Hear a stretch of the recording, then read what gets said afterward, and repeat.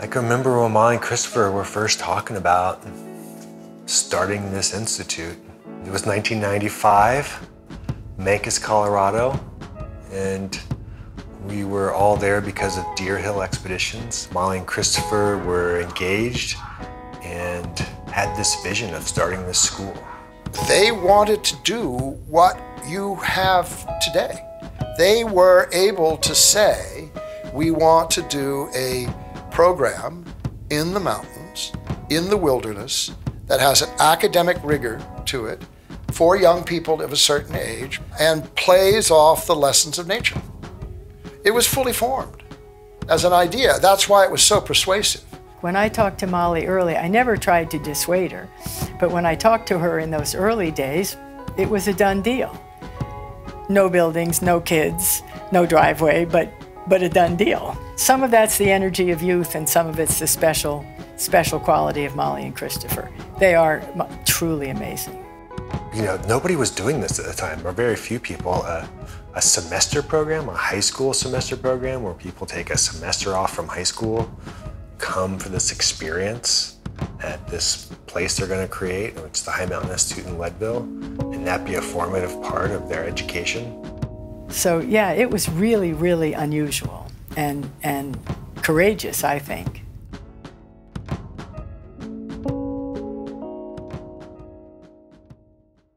We met in 1992 while working for Deer Hill Summer Expeditions down near Durango, Colorado. And that very first summer, I realized I had a big crush on Christopher. So before we really started dating, I invited myself on a backpacking trip in the canyons with Doug Capelin and Christopher and another friend of Doug's. And I was sort of asking Christopher what's his life vision. And one of the things he talked about was potentially starting an outdoor school.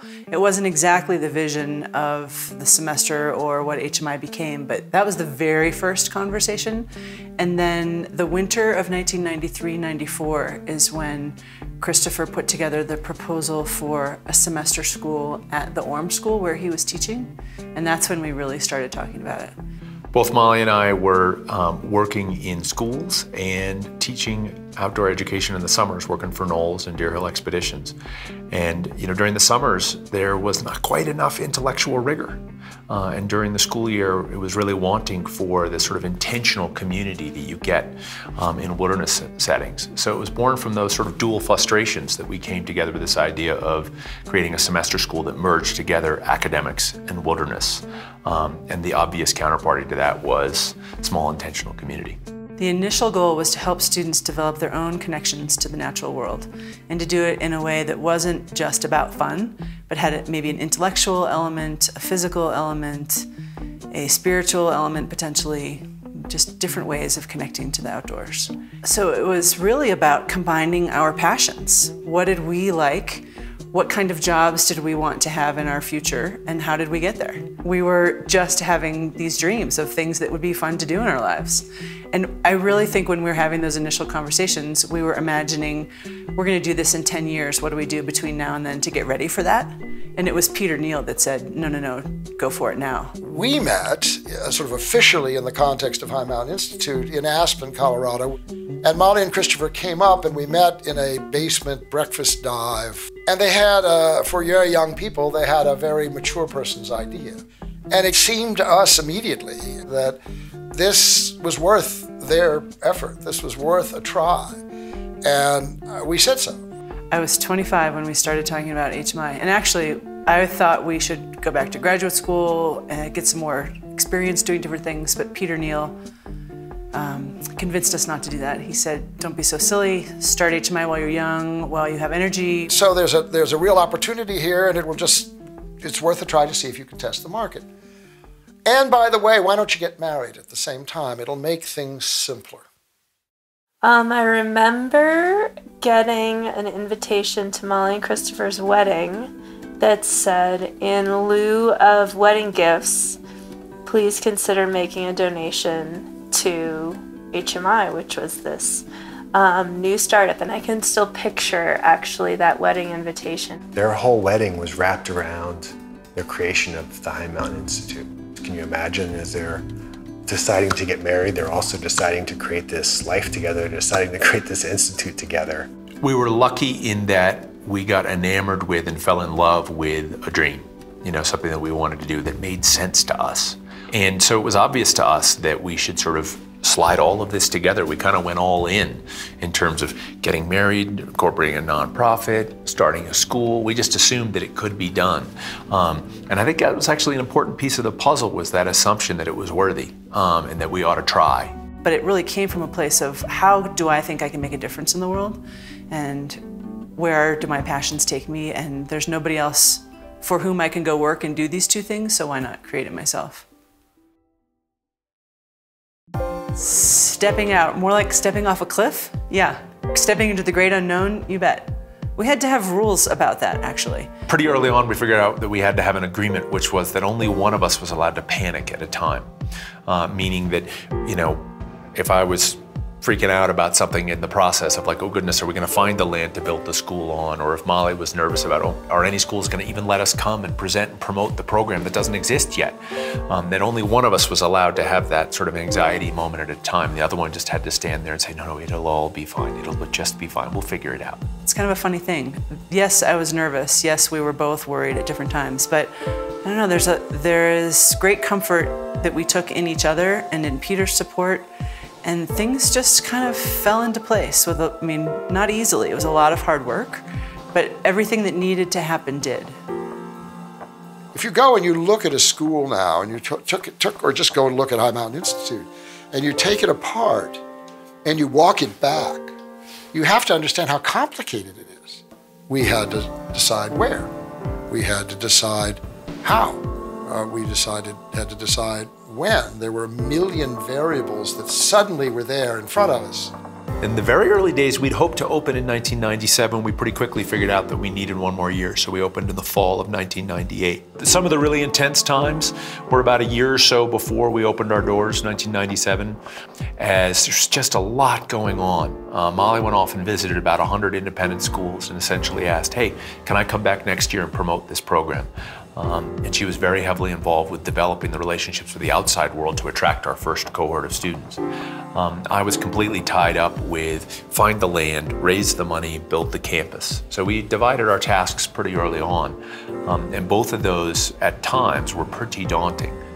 When the very first student arrived, Leah Chubb Silverman from Miss Porter's school, the kitchen wasn't even fully set up. She helped us scrub out the first refrigerator that we had purchased. The front door of the main building famously was a swinging piece of plywood for the first couple of weeks before we finally got the nice door installed. So there were all kinds of things that just weren't done yet. But RMS 1, they were pioneers. They were ready to help us create the semester in lots of ways. They were an extraordinary group, different from any other group, I think, for that reason. You have to ask yourself, who sends their kid to a program that doesn't exist, right? They are pioneers. They always will be. They will always be particularly memorable, those first 2 semesters of students. We really were creating everything as we went. There were no systems. There were a few things that we could anticipate, but for the most part, we were reacting as we went, and the students were reacting with us. And so it was very collaborative in a way that no other semester has been. In that way, it was pretty fun. And when the students left, and they were all checked through security on their planes home in December that year, there was this palpable sigh of relief from all of us that worked here.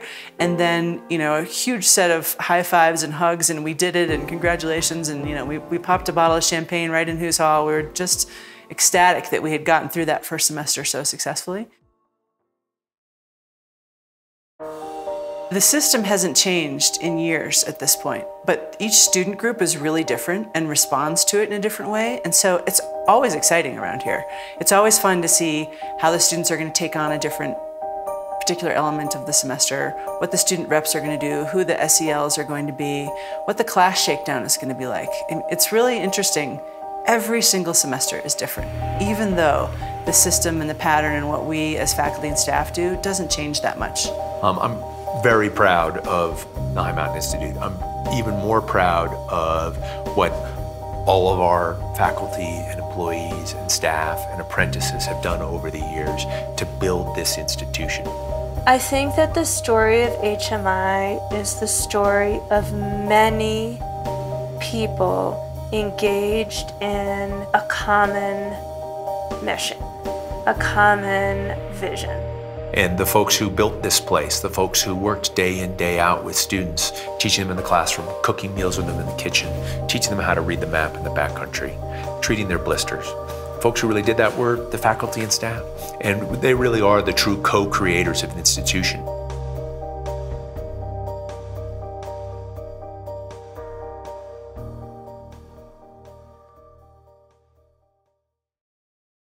I think it does go back to Molly and Christopher. Whatever you want to call it, openness, transparency, feedback, it definitely starts with them, and they role modeled that. It was never just something to do, or a way to make a living, or we could become known in the field, or we could get a better job somewhere else, or this will be a stepping stone. This was a very singular passion that came from who they are as people, who they are as a family.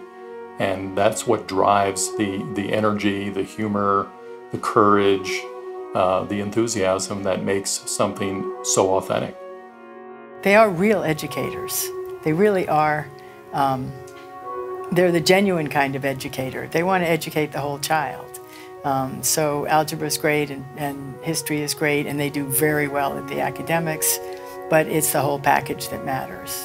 They're truly unique in the outdoor and education arena in terms of their drive, how proactive they are, the vision, the enthusiasm, and the passion that they've executed their vision. To me, the biggest and maybe the most impressive thing that's out there is the idea is that you can turn a good idea into reality. And that we have an example of something that was really audacious and really hard to do, and then they turned it into a debt-free school in 15 years with a growing endowment, waiting lists, and students and faculty that are dying to work there. Christopher and Molly, really as gifted and connected and educated and intelligent as they are, really could have gone down so many different paths. And they knew that. They wanted to go down a path that would be meaningful for other people, that would be meaningful in a community. And for them, that was education for adolescents. What they are leaving behind is a very powerful institution that will make a difference for a lot of young people for many, many years. Having spent now the last couple of years in a more traditional educational setting and reading about 21st century education, going to conferences where 21st century education is the buzzword, it didn't take me very long to realize that everything that people are talking about in what education could and should be these days is what's happening at HMI. That's what they've given to the world, really. It's a neat program that lots of kids are going to get to go to. And hundreds have already gone. And every one of them will say this was life transforming. I'm a different person when I came home than when I left. And what else can you do for kids? Nothing. There's nothing more fun than that. Excuse the emotion. But I've always set the bar higher for them. Put it up a notch. Put it up another 6 inches, another 8 inches, another. And over they go. I could never say they've done anything but exceed my expectations. God, it's unbelievable. Unbelievable what they've done. And it's done for life now. I know we are saying goodbye to them pretty soon, but HMI is going to go forever. It is fine. And they did that. What they set out to do has been accomplished. And that's, you can't ask for more than that. They have done what they dreamed and given it to us and to the world.